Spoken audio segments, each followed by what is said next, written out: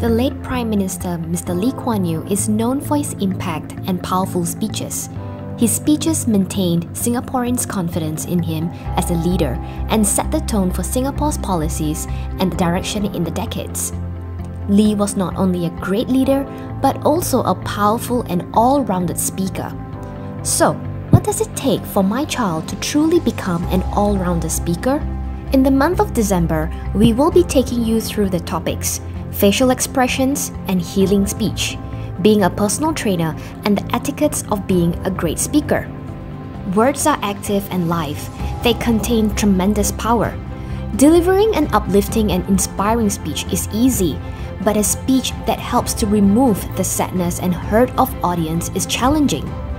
This could be achieved through empathy, the ability to understand, place yourself in their position, and share the feeling of another person can help to comfort them because they will realize that they are not alone.